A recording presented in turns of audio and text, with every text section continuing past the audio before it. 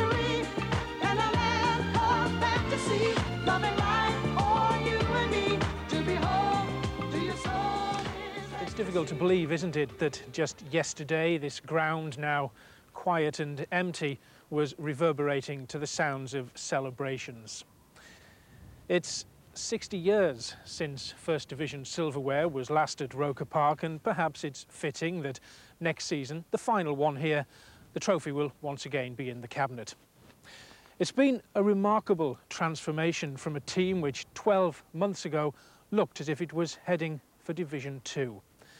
Then in came a charismatic Scouser who took the club by the scruff of the neck and transformed them into league champions.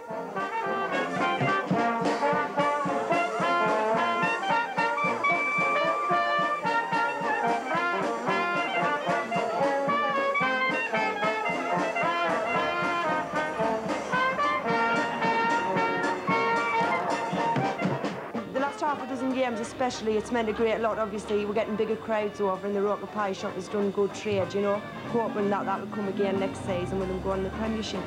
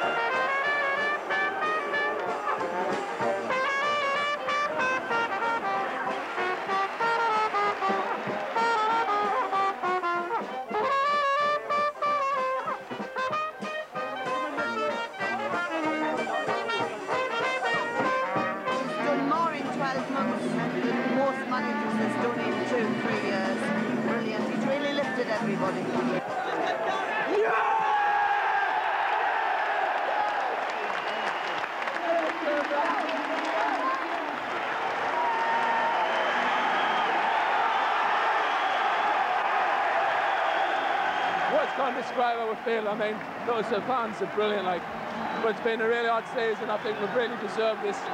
Sorts of fans, it's just brilliant. That's Jimmy,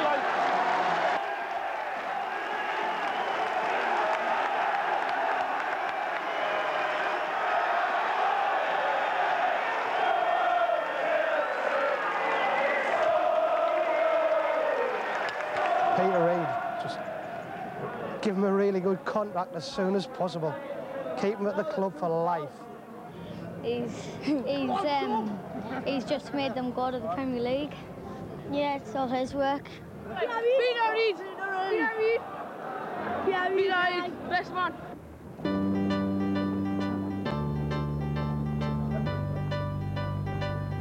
Oh, I could fly without wings on the back of Reid's king. A 3 o'clock I'm as happy as can be, 'cause the good times they are here and the Premiership is near. So watch out, word as all of Roker sings. Cheer up, victory! Oh, what can it mean to a Sunderland supporter to be top of the league? Higgins got a touch, and it was turned in by Reid. Now you're red and white, through and through. We had all dreamt of the day when a saviour would come our way. And now we know our dreams are coming true.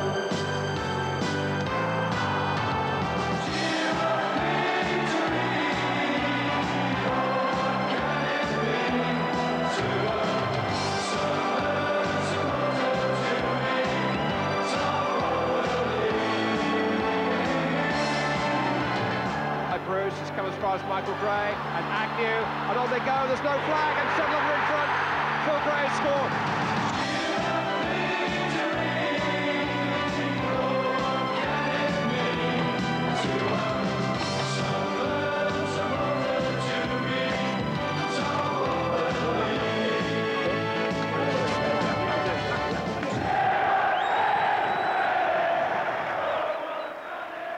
It's catchy, you know, anything that makes people smile and gets people laughing on the terraces is great, and obviously the Newcastle fans have got their version, so it's smashing really. I'm delighted about it.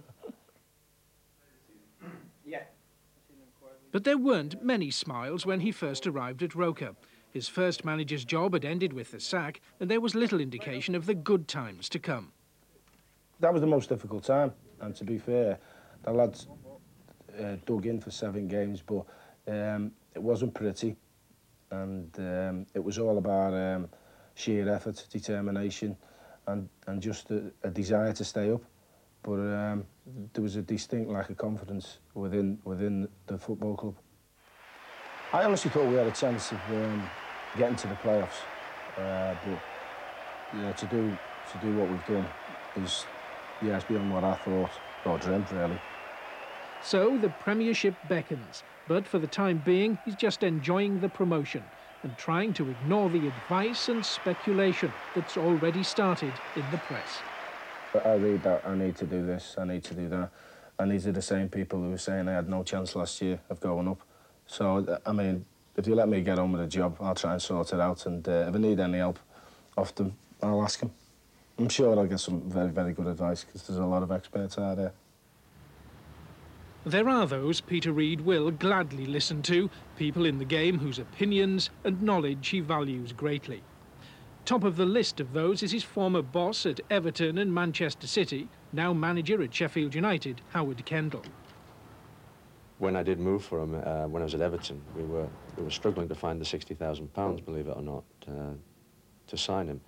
Sheffield Wednesday were interested in him at that time, and I phoned Peter at home when we did get the money. I think that Everton changed banks to get the 60,000, and we did get the money.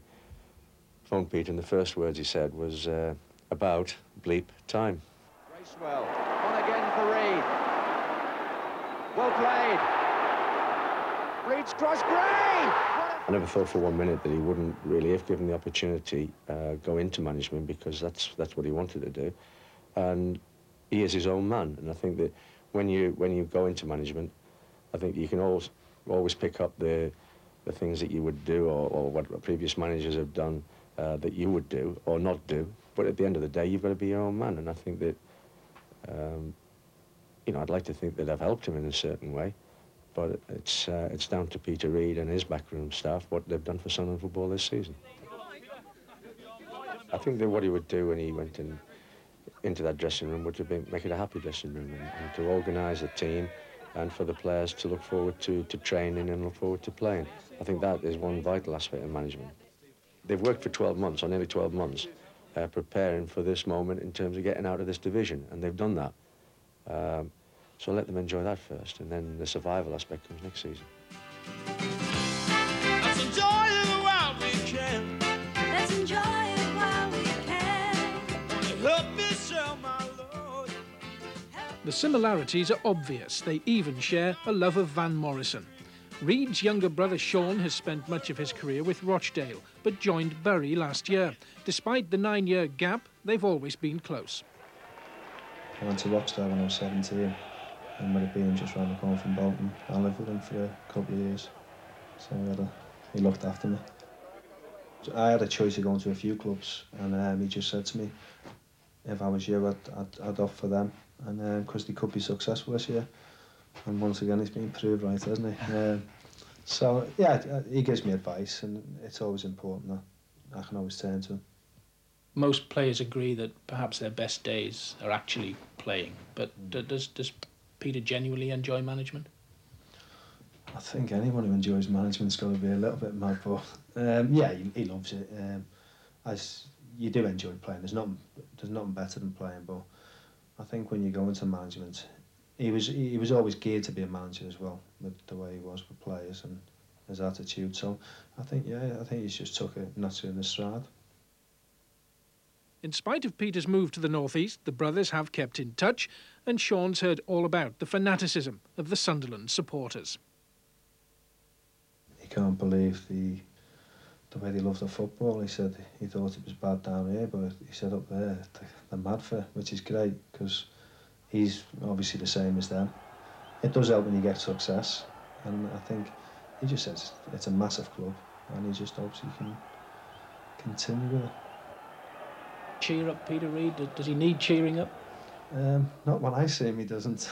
He's usually quite happy when I've seen him. But it's quite funny, isn't it?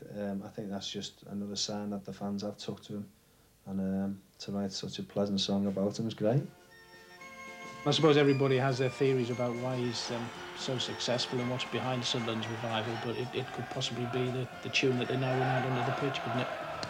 Yeah, if I remember rightly, they used to run out to that Everton, so yeah, maybe that's the secret. He's not a very good manager. He just plays good records. I want to remember if you'd ever take up management. Play Z cards. I'll probably write that down after in case I forget. He's going to be well happy when he sees that.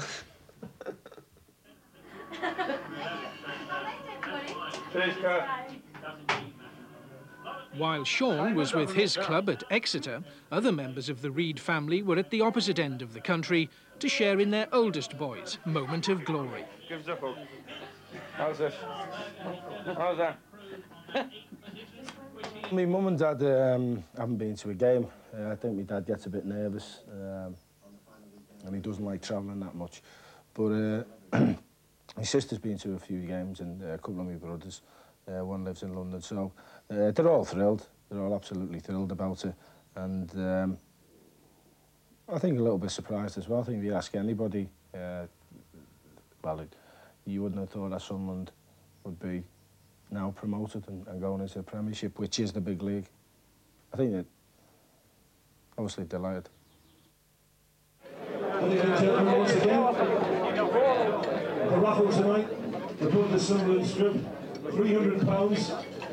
We'll accept £10 notes and just put ×2 and put 2 names on the envelope. At a testimonial dinner for defender Richard Ord, everyone's in high spirits. Sunderland's players can't speak too highly of their manager and the other backroom staff he's brought in. And they give a good indication of what it is about Reid that's brought about this season's dramatic change in fortunes.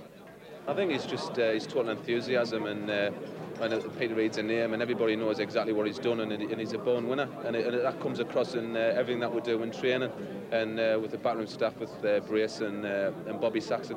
Everything really is geared towards the Saturday and team player and everybody knows exactly what they're doing. In training, we have 5 sides, young versus old, and the gaffer's always on the old side, and he's very enthusiastic and he hates getting beat, and if he does get beat, he gets a lip on. So you can imagine on a Saturday, even on a Saturday, he gets very uptight. Guests of honour at the dinner are 2 men who've experienced both the positive and the negative aspects of managing Sunderland. It's a difficult job. We all know once you get in the Premier League, it is a very difficult task, but keep the fingers crossed and let's hope things go well for them next year. I think they've proved this season that they ought to be there, haven't they? Oh yes, I mean everybody we speak to say they are the best team in the First Division, and good luck to them. No, I'm delighted for Peter because he's a good lad. I've been there once. We went up. We weren't strong enough. We didn't invest enough on the financial side. Hopefully when Peter goes up and everything's right, then the investment's right and the club goes on to be where it should be. At the end of the day, he probably will get money, but Peter Reid's done a great job and I'm sure he doesn't need me to tell him what to do with his money when he gets it. He'll have a good idea of what he wants to do and I just hope that they'll have some success next season. Yeah, it's very difficult now. I mean, you've got people like Coventry down at the bottom who've spent 11, 12 million. So there's no guarantee if the money's there that you're going to do well, but it does give you a chance if you think you've got the right person in charge. And Peter's done a very good job, so he should be backed. And the board has backed him, even though it's faced the same accusation of stinginess made during the reigns of his predecessors. Nevertheless, its vote of confidence is not the traditional stab in the back. It's genuine. The most important person at this club's Peter Reid, and he's the main asset in this club. And as long as he's at the helm, we have no fears about next season. Obviously, Peter needs some money to be spent, and he'll be given every penny that we can get together.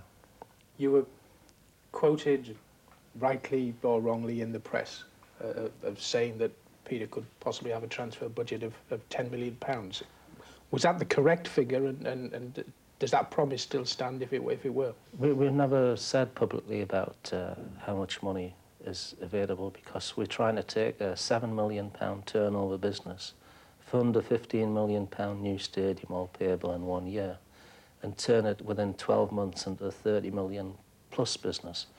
And we want to give Peter lots of money, and we want to be a serious football club like we were in the 30s and the 50s. And we need the cash flow and the income generation to compete at that level, so it's our ambition to give Peter as much as we can. Obviously, Peter would only stay with us if we were ambitious. This new stadium makes a major statement about the city and where its football club is going. And every year in the past that the club's gone up, it's been a yo-yo team, and there have been some very good managers there at the time. And it's always because they've been under-resourced. We clearly recognise that, and hence that's the blueprint that we're mapping out now.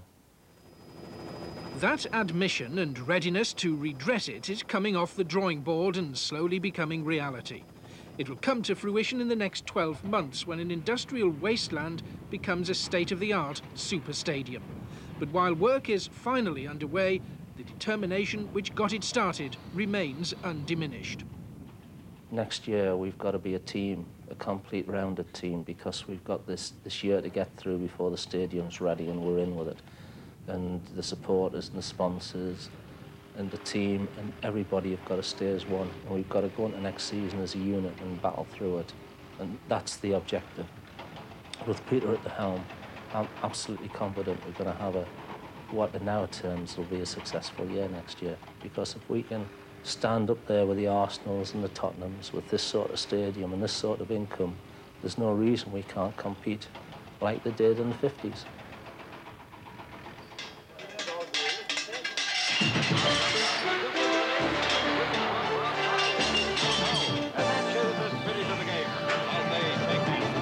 But the 50s didn't have Sky, and even Sunderland's last promotion to the top division preceded the revolution which has brought such benefits on and off the pitch, where even this season's bottom club will receive £1 million from TV contracts alone. 5 Pax phone and 6 mix output.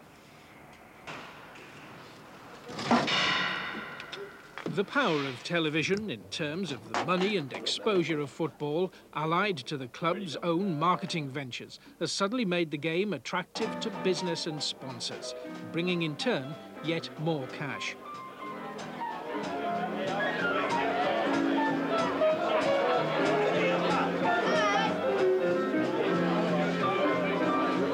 And every possible opportunity in and out of breaks, Duncan, we're going to try and throw as many fans and atmosphere shots as we can. He knows that United were fortunate, though. Not for the first time. Eric Cantona got them out of trouble. Here we are. They came back here down from change. Still, Samuel couldn't do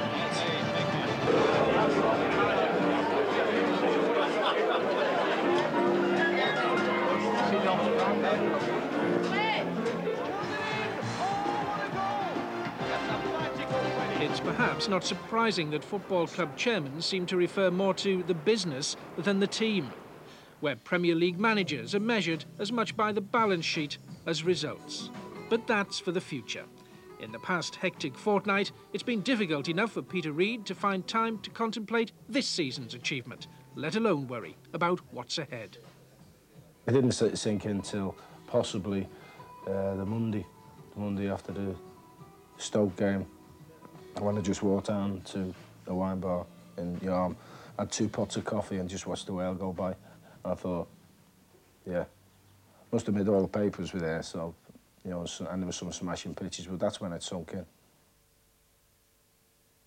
Well, today there's more success to ponder, the First Division Championship, and still with a game to play.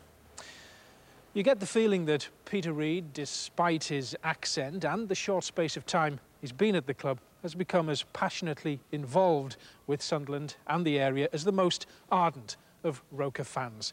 Perhaps that's got something to do with the hardcore of young players, many of whom will have watched from these very terraces, and some who will have played for Sunderland for more than half their young lives.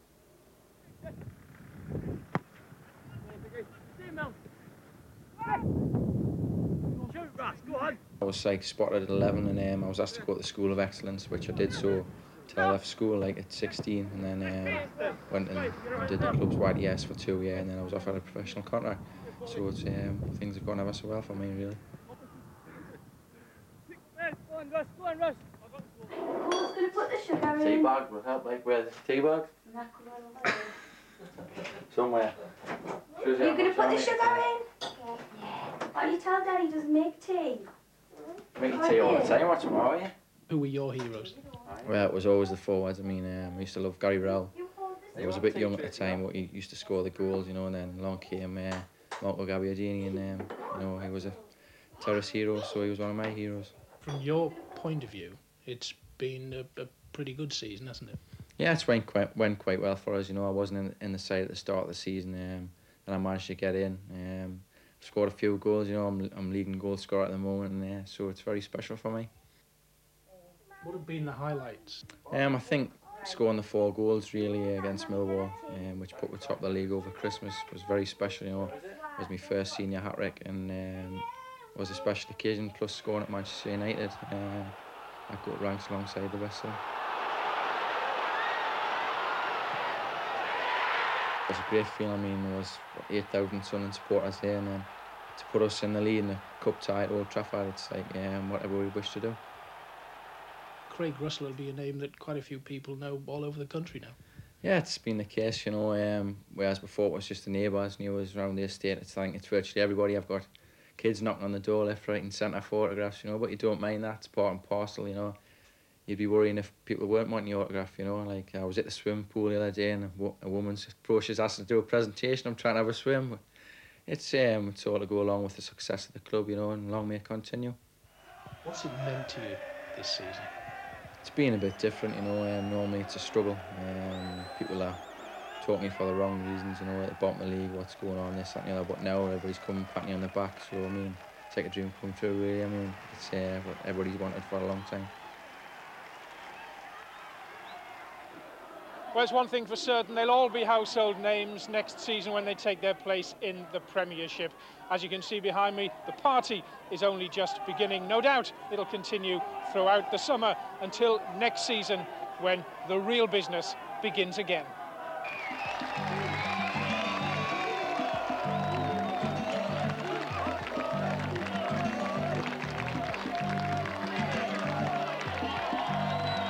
It's been a tremendous season for us. A lot of hard work, but we'll enjoy today, and no doubt that all the fans will as well. When's the last time you were on a bus? 92 Cup final. We got beaten. The reception we got then was tremendous, and having won the title, I'm no doubt they'll be even better today.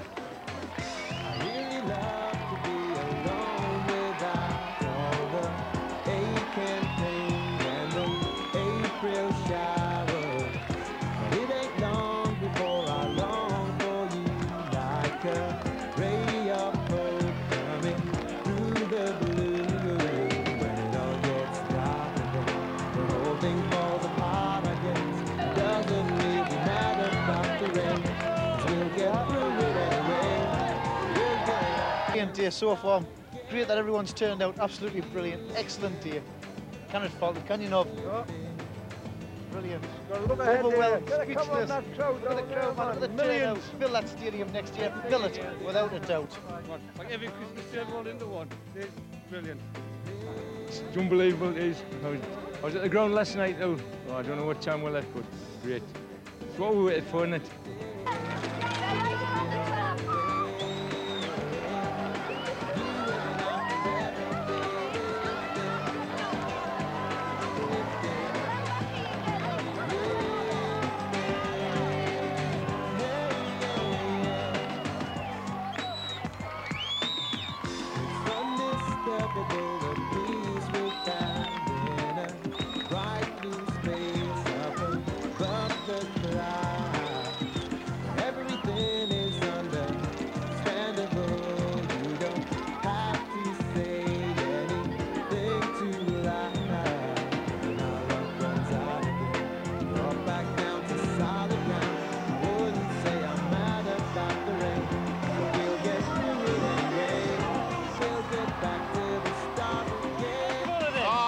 magnificent, tremendous, and they deserved it for so long, and to get the Premier League, it's been brilliant.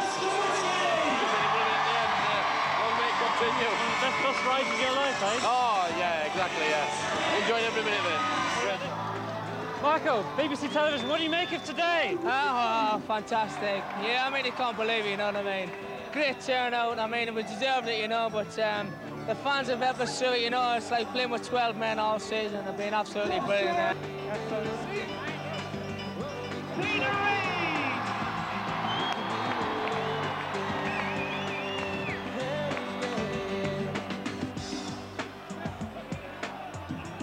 Peter, what about all this? What do you make of all this? It's a real smashing day, and just delighted for everybody in the club, the players and the families, and of course the supporters. It's a great day.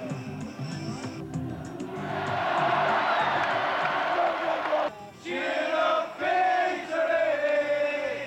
Oh, what can it be to us Sunderland supporters to be top of the league? Peter is so enthusiastic and a natural leader. He makes the club and the work and the pressures so much more enjoyable. When you look at him when he's on the bench on a Saturday afternoon, I mean, he's shouting and screaming at the lads, but that's just the way he is, you know, he gets so involved in the game, and he's just, will to win is just unbelievable. To do what we've done in the space of time,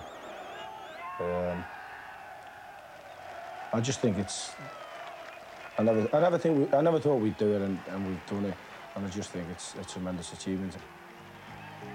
As a manager, you get that extra special thrill. I mean, I never thought you could feel like this. When it's not always raining, there'll be days like this.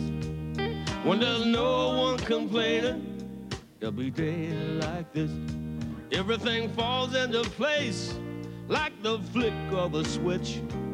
Well, my mama told me there'll be days like this.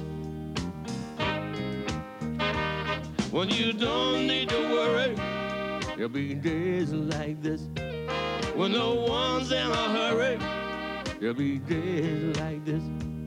When you don't get betrayed by that old Judas kiss. Oh, my mama told me there'll be days like this. When you don't need an answer, there'll be days like this. When you don't need a chance, there'll be days like this. When all the parts of the puzzle start to look like they fit, then I must remember there'll be days like this.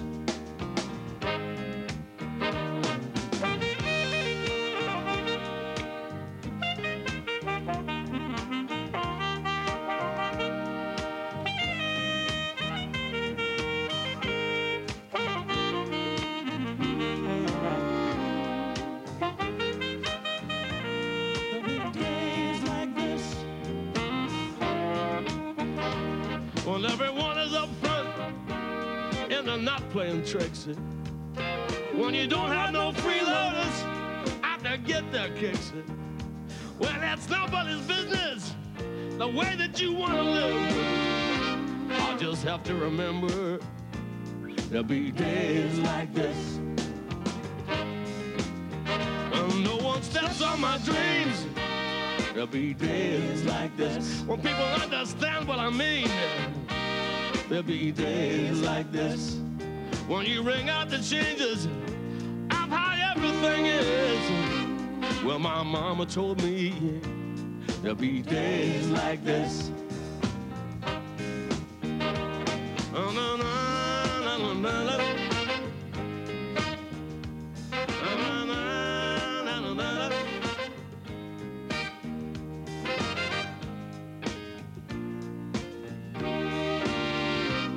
Oh, my mama told me there'll be days like this. Oh, my mama told me there'll be days like this. Oh, my mama told me there'll be days like this.